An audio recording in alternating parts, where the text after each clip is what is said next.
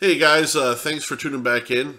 This video is going to be a background video to kind of discuss some of my powerlifting past and kind of what led to me being as big as I am now. So we'll just, I guess, start from the beginning on that. So when I was 11 years old, I had a bit of a rough time in school. I got picked on quite a bit. I was about 4'11", weighed about 100 pounds if I was lucky, and got kind of picked on by some of the bigger kids, especially kids in the other grades. And I didn't have the common sense to just kind of keep my mouth shut because I think I thought maybe I was 6'4" and 280 pounds of pure muscle or something. But I would get picked on, and sometimes I would say things that my body couldn't back up. So I got beaten quite a bit, and I think my father just kind of got tired of that happening. So he made a decision that maybe I should put on a little bit of weight, work out a little bit and try to, at least be able to back some of that up if I wasn't going to be able to control myself or my mouth. So we went down to Walmart, and my dad bought me a nice little starter weight set, with the tiny bench and the 5-pound bar and the nice plastic and concrete weights. And I think there might have been maybe 120 pounds total there. We got it home. We put it together that same day, and my father put 50 pounds on the bar to see if I could lift it. Now, at 11 years old and barely 100 pounds, I could not lift the 50-pound bar, not even once.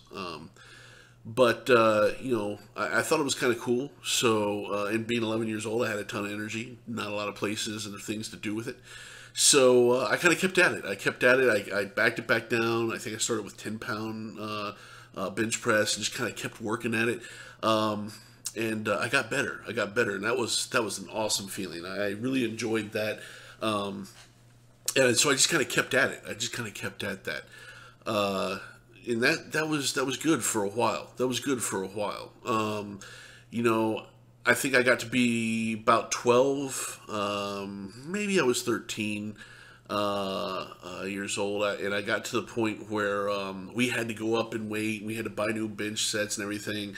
But I do distinctly remember not being able to get past certain plateaus.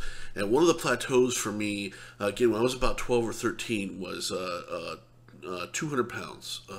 For whatever reason, I could not lift 200 pounds. It wasn't possible. I could get 195 pounds. I couldn't lift 200 pounds.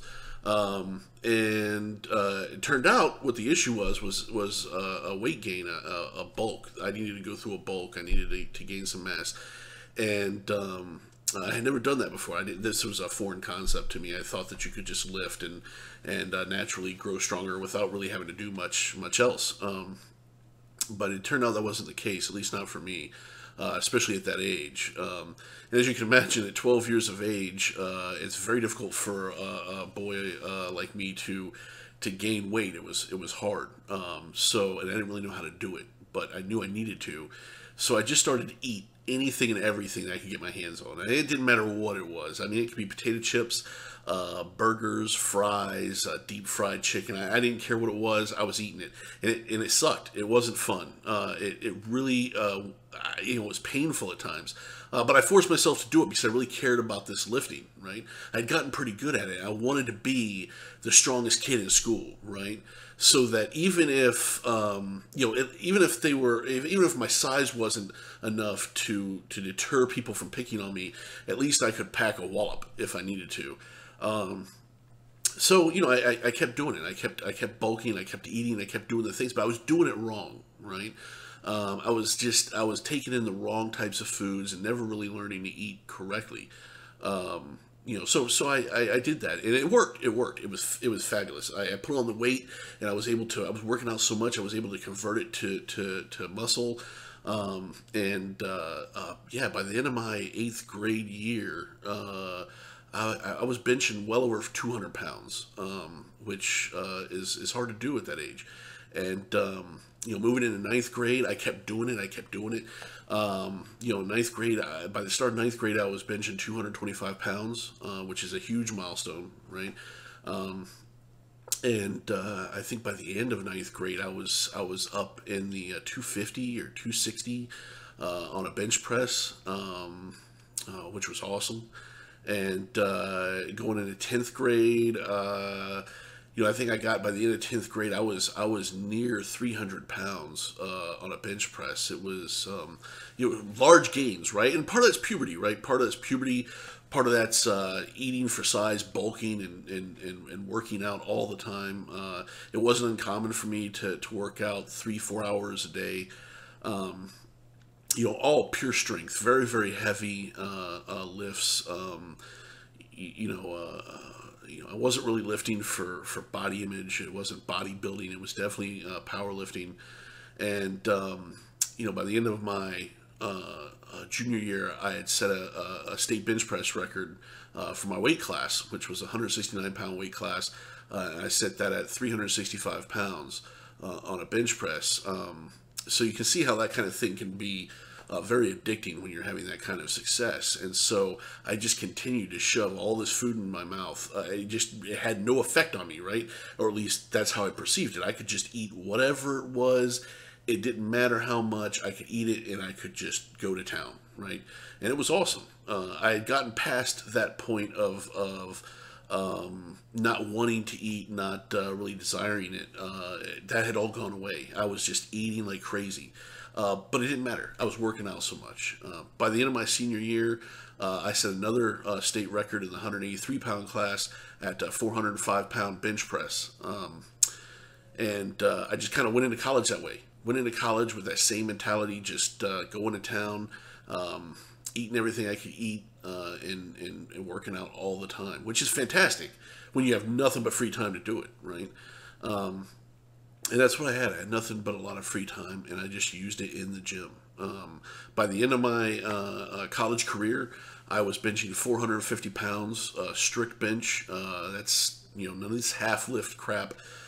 Bringing all the way down the sternum, coming all the way up, locking elbow, and re-racking. That was 450 pounds was my personal best ever. I weighed about 210 pounds then, and I was a pretty good, about 15% body fat or so. And I think I have a picture of it. I'll throw it up here on the screen now. And this is me. I believe I'm 22 or 23, towards the end of my college here. I'm in a bulking phase, but you can tell even in a bulking phase, I have a lot of muscle definition, a lot of mass.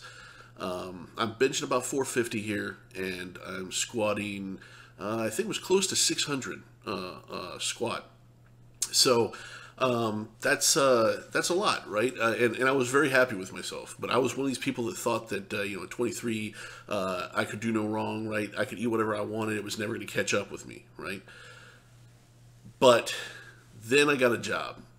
Then I got a real job.